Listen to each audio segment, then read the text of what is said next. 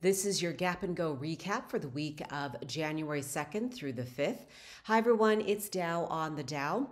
In this video, I'm just going to go over the trades that I talked about with some gaps to the upside and gaps to the downside and see if either filled. First up is NVDA. We ended the week at $490.97. The gap that I was tracking was this one to the upside. We did not close it out. This will be in play for Monday. We went as high as $499.90. So this I will be keeping track of as well. And this gap to the downside that I talked about closed out on Tuesday. It touched when we opened up. So this gap is no longer in play. It will no longer haunt us to the downside. If you move this white line out of the way, you can see that it touched there. This helps me separate the week. So I will keep it right there. This gap formed on Friday to the downside. So unfortunately, this will take us down next week and possibly fill. And that begins at roughly 483.20.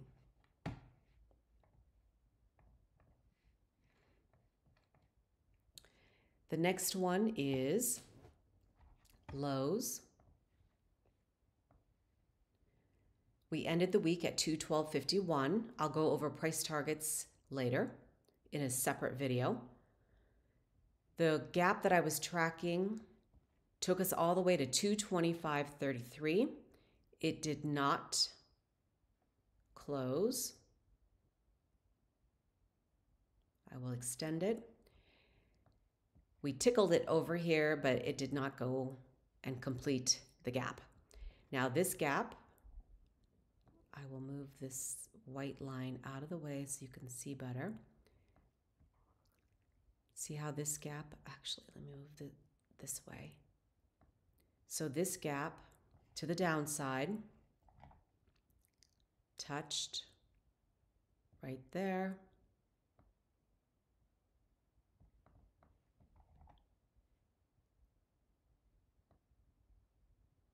Oops. Sometimes when I'm dealing with multiple gaps, it definitely gets in the way. There we go. Just to be a little bit more precise. So the gap started to the downside at 220.02, closed out at 215.55. Obviously a good area to go short. This will no longer haunt us. I will remove that. Meantime, this gap formed to the upside. So now we have two gaps to the upside to look forward to, and that one will begin at roughly 216.82. And I am not tracking anything to the downside. That's new. Next one is ORCL. I have a lot of tickers to get through, so I will try to go quickly here. The gap that I was tracking took us all the way up here to 114.85, roughly, or 83-ish. And we got within the range the previous week that I have been tracking this, but it did not close. It's a big one. We're not even in the channel now. When you look at this, -2 and 2 standard deviations typically is where price stays. Anything outside of that is an outlier. It will not stay there. It could get there and then fall back down as people take their profits or they buy the dip. But we are not in this channel yet, so it's just something to be aware of. But it is still in play. Could take a while to close out. And this gap developed on Wednesday to the upside. And you could have made a run from down here all the way up to here, knowing that this would close because it is in the realm of -2 and 2. So this gap is harder to get to, but this gap would easily fill because it's the parameters that I work in. And that closed out at 103.56. And then what happened? Hit resistance, fell back down. The next one is Nike. I am in this for my mom. We were up and now I think I'm still up. I'm not really sure because this ticker has been whipping us around. But this was a long-term play for me. The gap that I was tracking takes us to roughly 122.45, obviously not in that zone. But meantime, these two gaps developed to the upside. We have not closed. So that begins at roughly 103.61. This one begins at 105.78. We are not in the zone yet for this one, and maybe this week we could get into this one. So I will carry it over, ignore all those lines, previous support and resistance lines for me. And the next one is StarBucks. I'm also in this trade for my mom. The gap that I was tracking closes out at 97.64. We did not even come close. This will be in play for the following week. When I tracked it last at 96.01, we went from resistance to support and then back up to resistance, back down to support. Now we are at the middle of the trend, but when we are up here, this turns into resistance, and on the way down, it turns into support. So from down here to up here, we are at resistance again. And Baba is a nasty one. All right. The gap that I was tracking was this one. That takes us up to 78.40. We did not get there, but previously, the previous week, we touched on it, but could not touch it again. Close though. And then we started to crater. So the gap that I will also be tracking now to the upside is this one. We've got 3 now to contend with. Closes out at 76.54. And this one, oops, also developed on Friday. Closes out at 74.64. I will anticipate this one to close this coming up week. That should be doable. Now, this gap, I will move my white line out of the way. This gap, we started to touch it, but we have not closed it. This gap is still in play for Monday. All right. This gap that I talked about, that takes us down to, hold on, I'll give you the price target in a second. This gap touched right here. So this nasty gap to the south side is done. That closed out at 73.54 to the downside. It started at 74.83 and closed out. So this is no longer going to haunt us.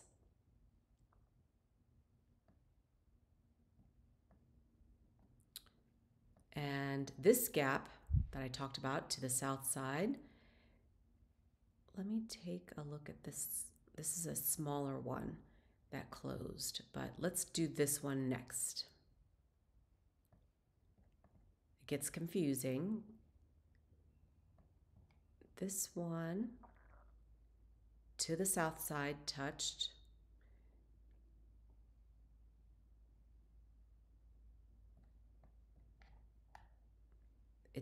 it went up, so we gapped down, and then it touched right here. So this one that started at 76.97, closed out at 76.92 is no longer going to haunt us.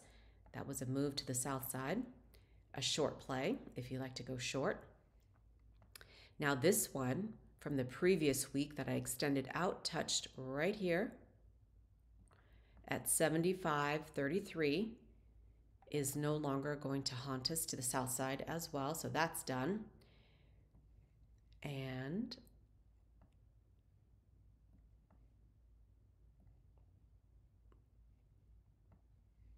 all right. So we've got 3 gaps to the upside and 1 gap to the south side. 73.65. Let me mark this so that way I can delete the other one and not get confused. I get easily confused.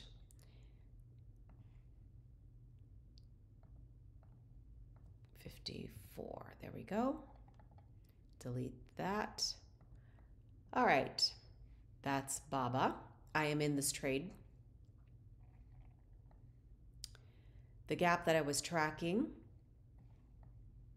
closes out at 56.39. Not even close. All right, but it's still in play, so that's something to look forward to the upside on Schlumberger. And this gap to the south side has not closed either. This tiny gap here that developed on Friday closed to the downside. It went up, so I anticipate price to go down and close here. That was an easy one because it was in the realm that I know price will go to, -2 and the middle of the trend and 2 standard deviations all day long. This gap here closed as well. It started right here, went up, and I anticipate price to go down, and it touched. So that's no longer going to haunt us to the south side. But this gap is still in play. The next one is Altria Group, MO. The gap began to the north side at 41.35, closes out at 42.40. Oops, that is not the line I wanted to grab. It's this green one. So this is still in play for next week. Closes out at 42.40. It started at 41.35. I tracked it here, went gapped up and down. Oh, wait a minute. We gapped down, so I anticipate it to go up. Let me show you, see how that, there was a huge empty abyss right there. So it went down, so I anticipate it to go up.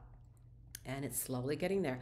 We got as high as almost 4 standard deviations. I never expect price to stay there.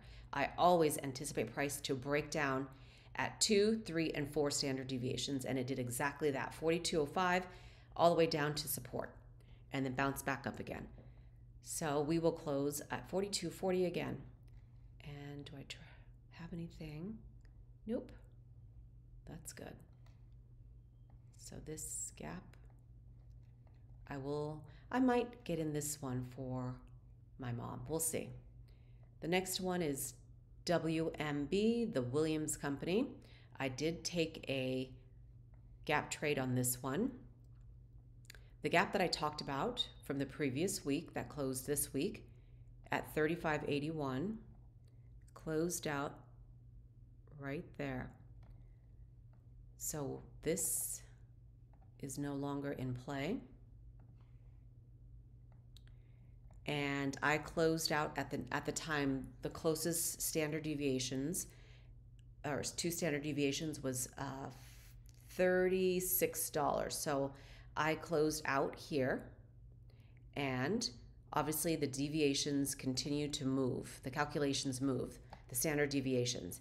And for the week, we topped out, look at that, at 2 standard deviations. Had I wanted to take a longer trade, be a little riskier with my trade, I could have tapped out right here at 36.68. But for the week it went to, it went down, sorry. We closed out at the high, of 35.96 on Friday. But it reached 36.96 and then started to melt down.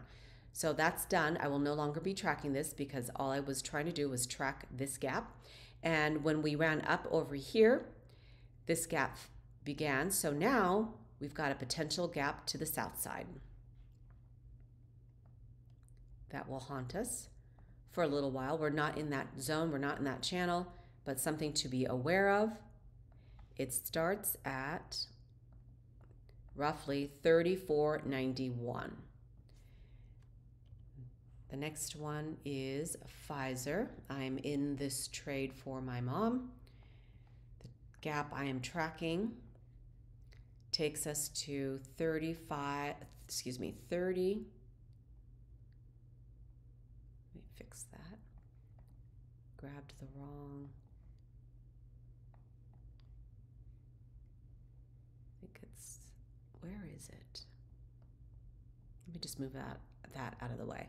So the gap I'm tracking takes us to 30.35. We're not in that channel, not in that zone, definitely not for Monday to close out.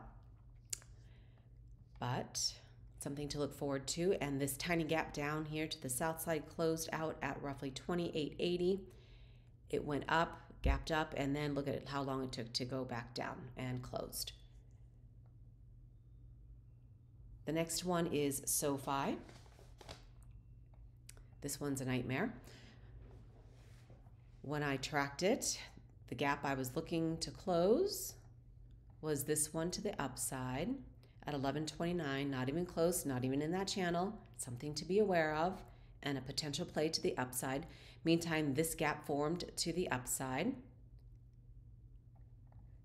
on Tuesday, hasn't closed yet, it just tickled it.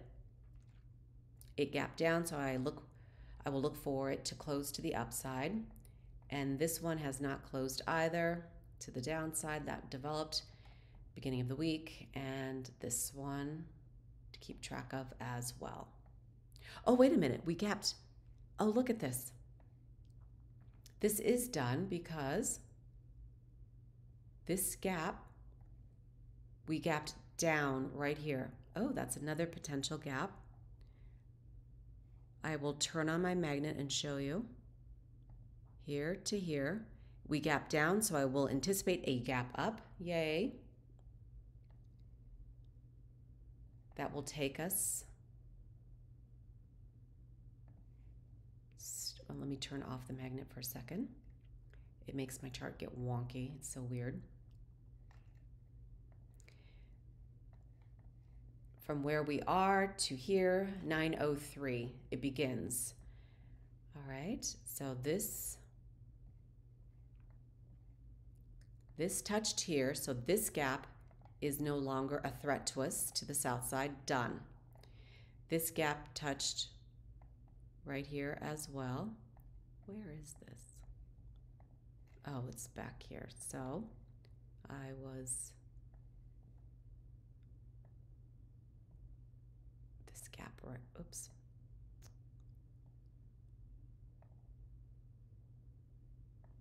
Move this stuff out of the way. Like I said, it gets wonky here. Trying to grab, I'm going to move this out of my way. Here, this is what I'm trying to grab. This one, I extended it, but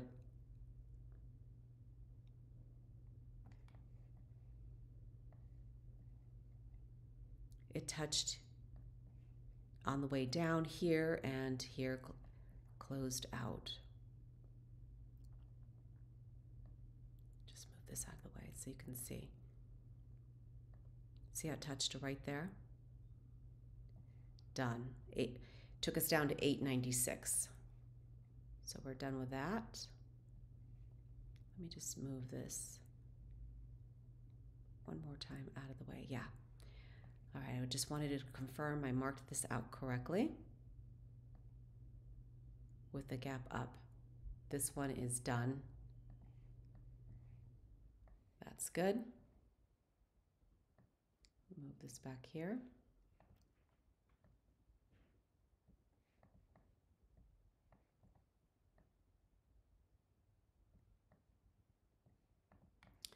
This gap formed on Friday. It also closed out on Friday to the upside.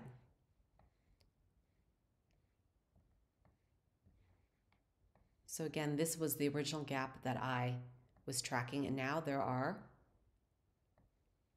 2 more gaps to the upside, so 3 gaps. The next one is NIO. The gap that I was tracking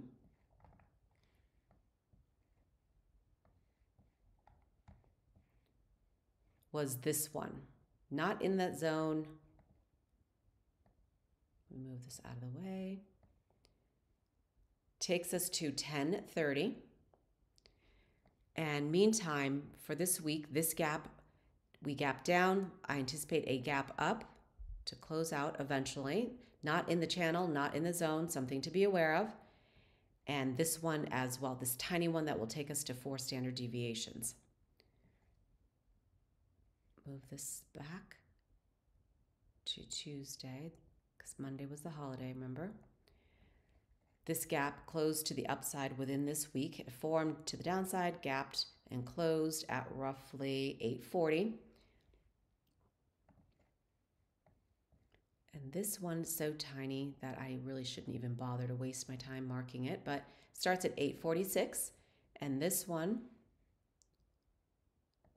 at 894 to the upside. We've got 3 gaps that I'm tracking, and then a gap to the south side, way down here, not in the channel, not in the zone, but I will continue to extend it until we hit it, because we will eventually. Sometimes it just takes forever.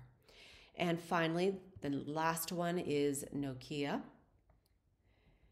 The gap that I was tracking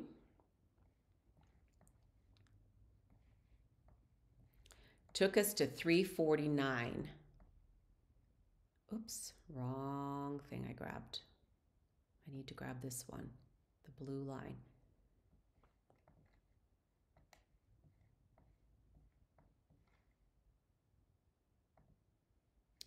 I mentioned that the gap closes out at 349, and we touched it right there on Friday, 350. We closed at 350 at 2 standard deviations. So that was a nice little trade to the upside, remove. It started down here at 324, closed out there. It's just tiny little movements that I'm tracking. Obviously, if you bought it at a lower price, you would make more money, but for the week, that went up roughly 7.72%. So congratulations if you were in that trade. So I am done with the 13 tickers that I talked about. Only 2 completed the gap cycle. That was Nokia and WMB. So I will carry everything else over to the following week and pick 2 more tickers for you that will be in the -2 and 2 standard deviations. That way you can play it out for the week. The other ones are longer term gaps, longer term plays. And WMB, let me just show you what, that was such a tiny, tiny gap closure that basically, barely anything. Not even 0.5%, but if you bought there and traded, if you bought at, let's just say -2 standard deviations right at the beginning there, this line, and you closed out at 36,